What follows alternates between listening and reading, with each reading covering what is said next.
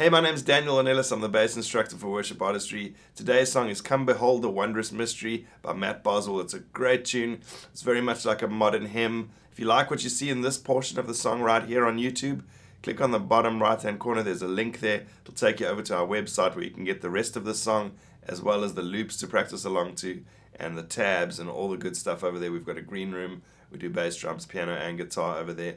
So we'd love to see you over there. In the meantime, enjoy this lesson right here for free on YouTube. So at the top of the song, there's a verse and a chorus essentially, and then there's a 4-bar turnaround.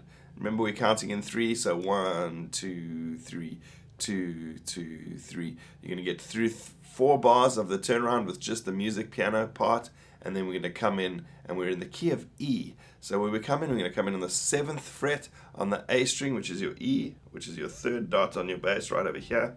We're going to come in over here on the verse, come behold, and then up to your 4 chord, which is over here. It's going to be an A, and it's going to be on the 7th fret on the D string, and then back down to your E, and then we're going to go up to our B, and then we're going to go up to our C sharp, and then down to your A again, and then 1, 2, 3, E. So that's going to be a walk from A to B, 1, 2, and then we're going to lead in over here with this, which is going to be a G sharp, which is going to lead you into the chorus.